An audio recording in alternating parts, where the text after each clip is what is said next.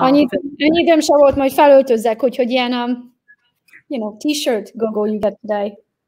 Well, I love t-shirt Gogo. I love proper Gogo. I love Gogo in any shape and form. So I am incredibly happy to welcome you to this coffee and real estate blog. And I'm excited that you are one of my first guests who agreed to this craziness. So thank you for being here. I love being here. Thank you so much for inviting me. Absolutely. So coffee and real estate is really designed, as you know, for a coffee native realtor and anybody who loves coffee and real estate. I mean, the two best topics in the world, right? So I have very, very simple questions for you. I know that there's a lot of reasons why you joined Exp. I simply want to know the number one reason. Like, what was the one that really tilted it over and said, okay, that's the reason? That's kind of funny you asked me that, because I did a podcast earlier in the morning, and that's what they asked me, what was that one? Yeah. And I don't think there was one reason, because 3 was really important to me. But if I have to pick one, then it would be the multiple revenues of income. Okay, can you tell me a little bit about what a lot of people throw the word around, passive income, multiple lines of income. What is that for you? What does that mean for you? So for me, it was 3 different reasons. First, I was making really good money when I joined Exp. I was already making very good money doing transactions. Yeah. So it wasn't the commission portion of it, but tied to the commission with Exp, we have a program that's called the Icon program. And that was very important to me, because that's the only brokerage really that I know of that you have a chance to earn your cap back. Like I've always been a top producing agent. I never had a chance to earn my cap back. So that, when I heard of that, I was like, there has to be a catch. What's the catch? Yeah. And there is no catch. And so that was reason number 1, is the ability to earning my cap back. Reason number 2 for me was revenue share. And reason number 3 was stocks. So these are all tied to money. One helps you, make me more money by earning my cap back, which with other brokerages, I never, whatever it costed me to be in business is what it costed me to be in business. No matter how many transactions I did, I did not have the ability to earn that back. So that's number 1. Number 2, I never had a retirement plan. So but I've been in the industry for 8.5 years prior to switching to Exp. I never had like stock account, like something to retire on. I mean, that was very important to me to finally have, 10 years, 11 years in the industry, to finally have something to show for when I retire and be like, oh, there's a cute little down payment on a condo in Florida, I'm like something, have some sort of a retirement plan. That was one thing. And then revenue share being in 3rd or 2nd or 3rd place, it really doesn't matter in the order of things. For me, I wanted to be off of the real estate roller coaster of like, ooh, 5 transactions this month, nothing next month, 50,000 this month, 2,000 next month. Like it was just such a roller coaster, and I was so sick and tired of it. Like, yes, in the end of the year, I made very good money, but during the year, there were times where my bills are coming in at the same time, but I don't really have income coming in, reliable income coming in every single month. So if there was a way, then I could have almost like a salary. Revenue share is not a salary by any means. It's not guaranteed, but it is around the same day of every month if you decide to help grow the company and grow a downline or organization. So to me, the way I looked at it, then if I build it now, which I have all the intentions of being in the industry for a very long time, I would have the same intentions if I stayed with my previous brokerage. The question was, if I'm in it for a very long time, and if I'm already doing this, and I'm already doing this, and I'm already doing this, but I'm only getting paid commissions, now I can bring my business over here, do the same exact things, but get paid in 2, 3, 4, 5, 10 different ways, then why not do that? So revenue shares is when you have the company grow and you bring agents to the company that are solid, they're a producing agent, and they come and they bring their businesses over and they bring the revenue over to their business over to the company, then we generate revenue, I should say. Then the company shares that revenue. And that's get pretty much deposited into our bank accounts right between the 18th and the 22nd of every month. So to me, that was like almost like a salary, almost something that I could rely on. Guaranteed that you can rely on, as long as you're putting the work. It's funny, every agent that I talk to, or at least most of them, they don't think about those aspects of what you just explained. They think, okay, how do I grow my team? How do I add more people onto my team? And how do I get more leads? But who opened your eyes to this? Or was it just someone told me about Exp and it clicked? Or did it take you a long time to like get this mindset, you know, when you're thinking about, okay, multiple streams, thinking about stocks and all of that, because that doesn't come over time. It's not a normal, right? Yeah, no, I mean, I was in the industry for 7.5 years before Keller Williams came to me. And, you know, every time I close with the Remax or Century 21 or all of these other brokers, they all try to recruit me. And I had such a good cap at Real Estate One that they really had no chance of getting me join them. Right. Now, Keller had what they call profit share. And if it wasn't for profit share, and then my team leader explaining it to me that there is another way how you can make money in real estate besides just chasing that next commission, not until then I had my little antennas of like, hold on a minute, what is profit share? Like, I've never heard of it. And then that is what helped me understand, because when you know something, it's almost like you flipped a page in the book, you read that page and you were like, holy shit, excuse my French, I didn't know that. Yeah. You know what I mean? And now you know that. Now that opens up a whole other book of the page of the book of like, oh, so if I can do this, then I can do that. And if I can do that, then I can do that. So it was kind of that evolution of like, oh, okay, so now I know about profit share, but what is revenue share? Exactly. I always mix the two up. I thought they were exactly the same until you explained it. No, profit share means that you get to share the profit, which if you're a business owner, you know how that goes. We're going to hire a new manager. We're going to order a new printer. We're going to, you know, have supplies, and somebody's going to get a raise, and we're going to replace the carpet. And you know what I mean? Then suddenly there is a little profit. And out of that little profit, you're going to share. Now, revenue is totally different. Revenue is as the money is coming in without taking any of the expenses in consideration, you get a certain percentage of that revenue. So that's money right off the top without taking any of the expenses in consideration. So that's revenue versus profit. I don't know any company who does that. And so that's very, very pretty phenomenal. You don't have to grow the company, but if you do, I mean, I love what I get to do, and I love changing lives, and I love to share the good, bad, and the ugly with every single agent. That's how I built my business. So on the idea of EXP, and when I decided to bring my business over, I was so freaking excited. I couldn't shut up about it. EXP changed our lives. It's really that simple. And it is my duty now to change others, like, you know, pay it forward, pay it back for others they can change their lives too.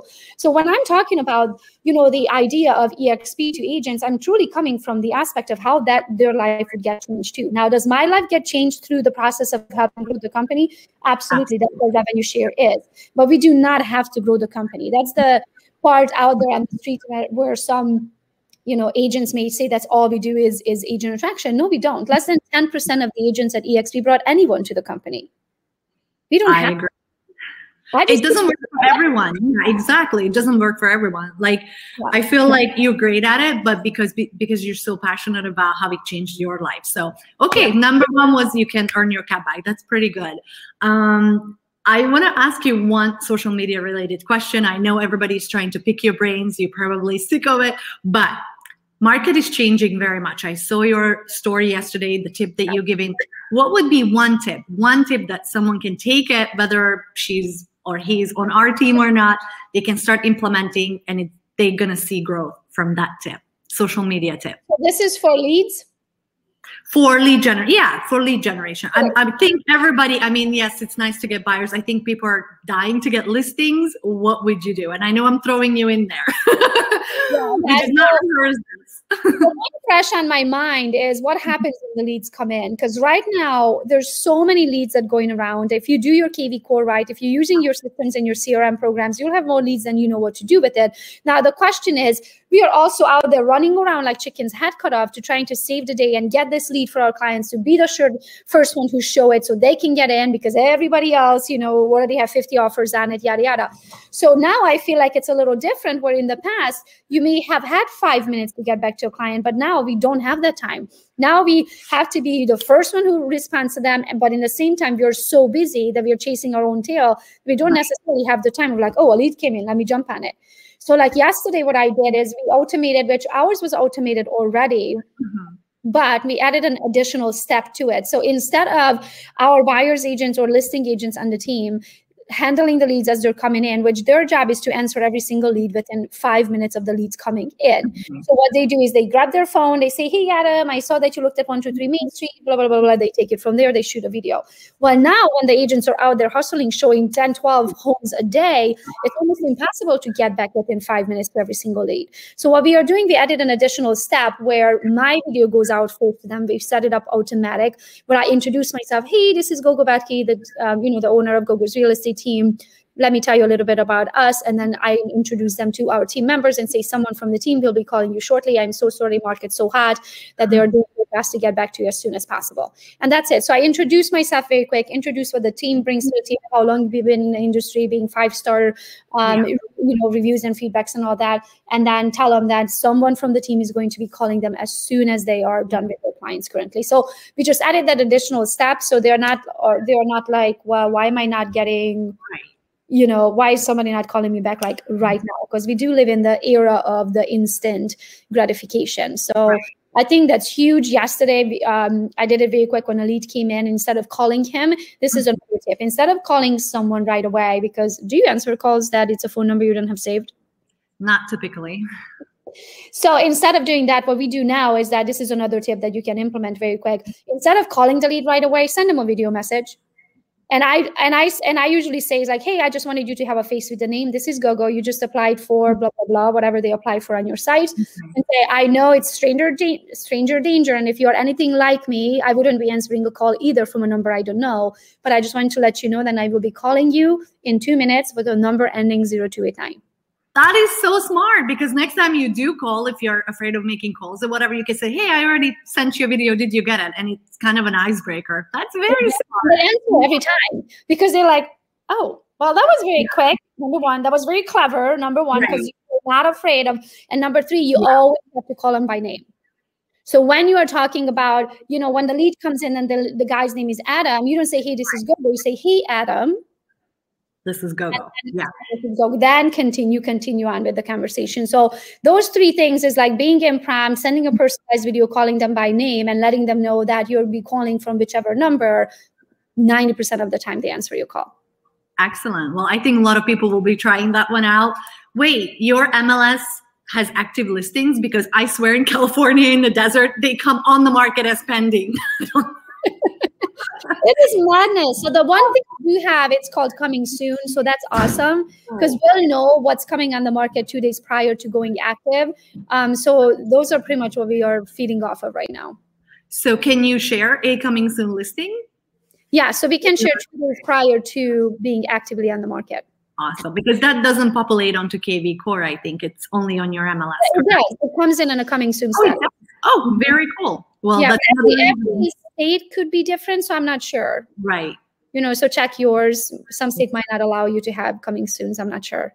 Speaking of different states, are you back in Michigan? Are you in Florida? Where are you right now? We're back in Michigan. Back in Michigan. Not planned, but our best friend's home burned down to the ground, and we just had to come back. Mm-hmm. Well, welcome back home. I'm very excited.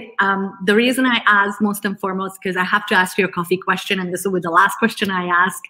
What is your favorite coffee spot? If I come to see you in Michigan and I'm like, go take me to the best coffee shop that you would take your clients to, where would that go? Where would be going? Yeah, so there's a Brighton coffee house, I think it's called, or coffee and theater house. It's right downtown. They just opened it not long ago, like a year or so ago. It used to be like a store, and then they rented it. And it's a huge place. They have a stage. They can do theater and all kinds of stuff. But they have a chef right there, so they make all kinds of scones and things like that. And their coffee is amazing. Now I drink matcha, though. I haven't had coffee in 6 months. Since when? Like 6 months. Ever since I started my raw diet, I haven't had coffee since then. But you did introduce me to oat milk, and I have not used anything but oat milk since.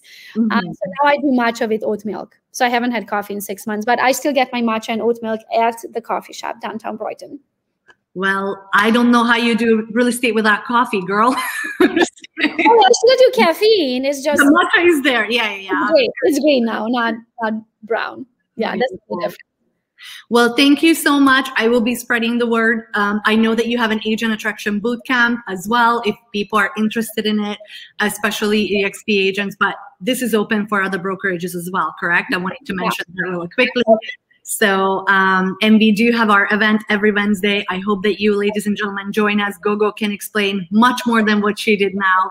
And I thank you so much for supporting me every single week with every crazy idea I had so far and building my business to where it really needs to go. So thank you so much. I'm excited to being in business with you. That's awesome. So yes, every Wednesday night at 8 o'clock, I do what's called Why Not EXP.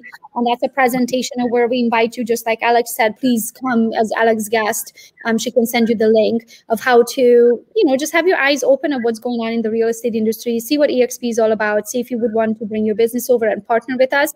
If you decide to do so, reach out to Alex. She can give you a link, and then I will see you Wednesday night. Guys, and I want to make sure somebody texted me, I don't like wine. They thought it was a wine tasting. It's not a wine tasting. It's just a plain word. You can drink coffee, tea, whatever want to. It's so funny. It made me giggle, but literally it's not a wine tasting. It's about business, especially helping your business to grow. So it's just called Wine Not EXP.